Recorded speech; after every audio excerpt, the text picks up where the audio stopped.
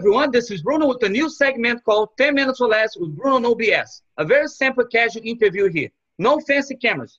Today I have the honor to speak with Jill Bloom from one of the most well-known roofing magazines and websites in our roofing industry, the Roofing Contractor, Wall and Ceilings, and Building Closure. How you doing? I'm doing great, Bruno. Thank you so much. I'm honored to be with you today. All right, awesome. How long have you been in our roofing industry? Wow, it's been a long time. Let's see here. My anniversary with Roofing Contractor and BNP Media is August 2nd. It'll be 21 years. Almost like your husband, right? Greg Bloom. I know. Well, he's a legend, but he's been doing this a lot longer than I have. Do you guys talk a lot about roofing? Yeah. You know what? When we shut down, we try and shut down. When did you realize roofing would be a career for you?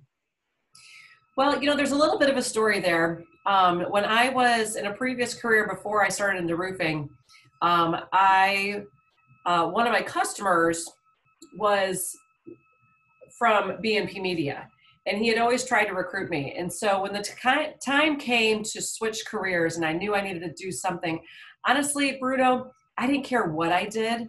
I just knew there was two things. Number one, I wanted to work with people that I looked up to, that I admired, that people that I felt like were sharper than myself. And number two, I just wanted an opportunity.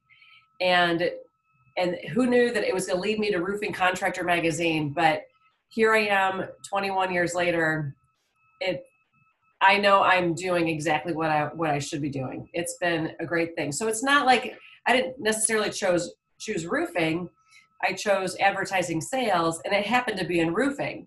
And it's been so much fun all around. Not only is BNP a great place, but the roofing industry, as well as walls and ceilings and building enclosure. I mean, the contractors in general are just really great people to work with, as well, of course, all the manufacturers as well. I'm telling this, I'm a big fan of Roofing Contractor magazine.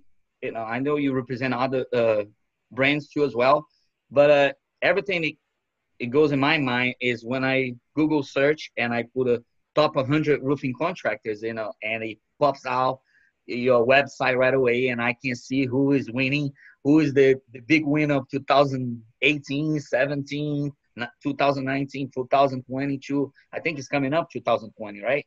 Mm-hmm. Yes, top 100 there's no doubt, it's our number one search topic on our website. Okay, can you tell me a little bit about your job description and what you do for all those three brands that you represent? Yeah, so like I said, when I started 20 years ago, I started on Roofing Contractor, and then over time, there was some changes within the company, and I started overseeing other brands like Walls and Ceilings and Building Enclosure. So my title is Group Publisher, and I oversee all the marketing and advertising and editorial for those three brands. And it is, so I know a lot of my knowledge, I feel like, is more toward on the roofing side, because I've been doing it longer, but contractors in general is everything we're about. How hard it is to separate business and family, especially when you have a famous guy, a famous husband, Greg Bloom. So it's kind of like how hard it is to separate that. It is. It's never perfect. It is difficult. We have children as well, so there's 4 altogether, and it's hard, but now with COVID, I've had a home office. I've been fortunate enough to have a home office for the past 5 years, but now with everybody at home, it's a lot of juggling, but we make it work. Okay. You're also part of the National Women Roofing. Oh, absolutely. Okay, can you tell me about what do you do for them? Yeah, I'm a member of National Women in Roofing. Roofing Contractor was one of the founding sponsors, and it's just a great organization for mentoring and education. All right. What do you see for the future of a roofing industry, for the new generation coming up right now? Well, what's interesting with that, Bruno, is I think that no matter who you are, no matter what career you're going into, I always like to tell people kind of what I went through. It doesn't matter what you're doing, as long as you work with really great people, and as long as you've got mentors and people that can help you along. That is the most important thing. If you're having fun and you're working with great people and you have an opportunity, it doesn't matter really what, what the industry is, but those were my criteria. And that's what I would tell everybody else, is that just make sure you're doing something that you know you're going to have fun. It's great people and you've got an opportunity. What do you see one of the biggest challenge when it comes to like a female or woman in our roofing industry? Yeah, it is, of course, everybody knows that roofing is a male-dominated industry, like you just said, and it's really just partnering with people, other people in the industry that are mentors, and finding out how they kind of navigated those waters, and working with your managers as well. But I think the biggest thing is just finding a mentor. And hey, I've got a dog. Can you tell? She's excited. She says yes. Find a mentor. So it's really about finding a mentor and other people that can help motivate you to stay on that track and be true to yourself, and just love what you do. And when you love what you do, everything else falls into place. Any messages out there for the people watching this video? Could it be towards the COVID-19 and all the uncertainty that's happening right now in our country? You know what? Those are great questions. We've all been going through tough times, but the bottom line, Bruno, we will all get through this. This too, in a year, it's going to be really interesting to see what we're saying about what we went through. We'll be like, wow, we did it. And it's really about sticking together and working through it. Having a great, we have a great team at Roofing Contractor as well as Walls and Ceilings. But I think really bottom line, everyone's just sticking together, and we're going to get through this. It's going to be okay, but it's tough right now. The roofing magazine is no longer in a real magazine, right? It's digital now.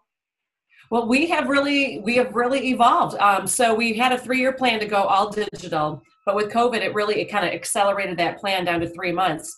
So June of 2020 was our last print edition that we actually mailed. But what's exciting though, Bruno, is that we will still be printing some issues that we take to trade shows. But bottom line, sometimes the print issue is sort of holding us back, because when you put something in print, there's lag time in regards to production and actually printing and mailing and people receiving it. So sometimes the information is old. So it was holding us back in a sense that you can get it immediately online.